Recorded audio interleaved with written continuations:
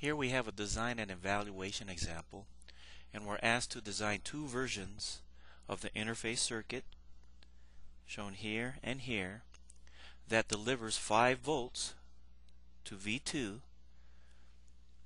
to the 200 ohm load. Then we're asked to evaluate the two designs in terms of power loss in the interface circuit. Now let's take a look if the 15 volt source here in series with this 500 ohm is connected directly to the 200 ohm load. So we see that V2 using voltage divider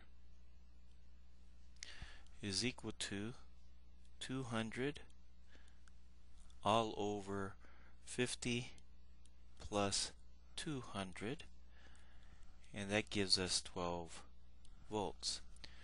What this says to us is that the interface is required to reduce this voltage to the prescribed level of 5 volts. Here we have two figures, as discussed earlier, where we have interface circuits, one that is series and the others in parallel at the interface circuit. In either case, here the series case implies that I1 must equal I2, and in this case that's equal to 0.025 amps. And this calculation is a result of taking the 5 volts and dividing it by the 200 ohm resistor using Ohm's law. In other words, using Ohm's law, 5 volts divided by 200 is equal to 0.025 amps.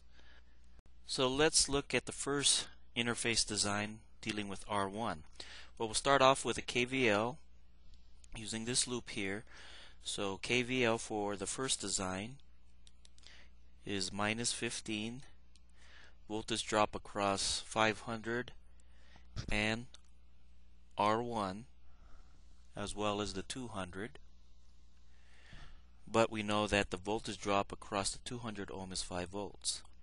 So therefore we have an I1 equals I2, so we have 0.025 times 500 plus R1 plus 5 is equal to 0.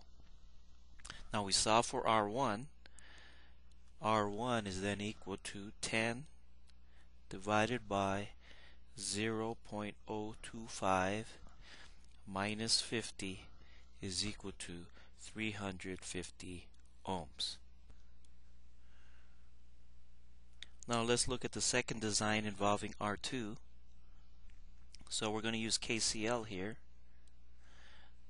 The incoming current is I1.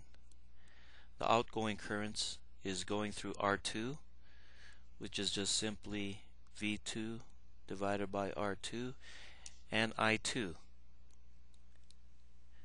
Okay, the current through I1, we have 15 volts at one side of the 500 ohm and 5 volts at the other side. So that's 15 minus 5 is the voltage across the 500 ohm resistor. V2 we were given as 5. R2 is what we're trying to find. And I2, what we want, since this is 5 volts divided by 200 that we saw earlier, it's 0.025.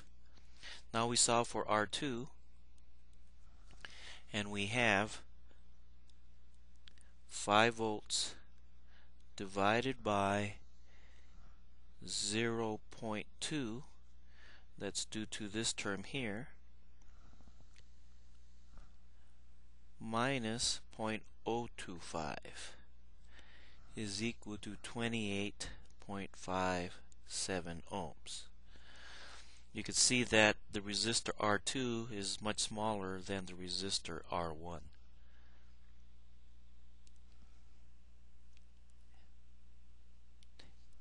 So what we have are two alternative designs, both of which will deliver 5 volts or V2 across the 200 ohm load. However, in practice, engineers use additional factors to evaluate alternatives that meet the same design goal. In this case, the power dissipation in the interface circuit is an important factor for two reasons. First, less interface dissipation means less power demand on the source. Secondly, less dissipation in the interface resistors means that we have low power ratings, which are generally less expensive. So let's look at the power dissipation in the series case for R1, in which we have PD is equal to I squared 2 sub 2 R1, which is equal to, we know that I2 is 0.025 and that R1 is 350. Therefore, that yields power dissipation of 0.219 watts. And I'll highlight that. And we'll highlight the resistor R. Next, we'll look at the second design, our parallel case, and see what the power dissipation is in R2. Well, in R2, the power dissipation is just V2 squared over R2.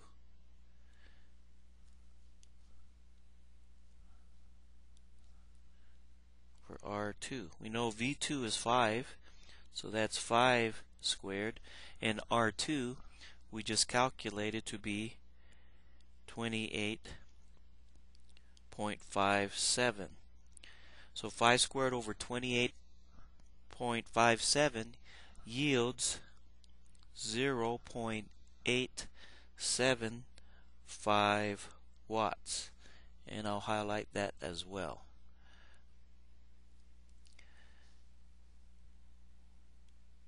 Okay, so in this example we can clearly see that the power dissipation factor strongly favors the series design right here.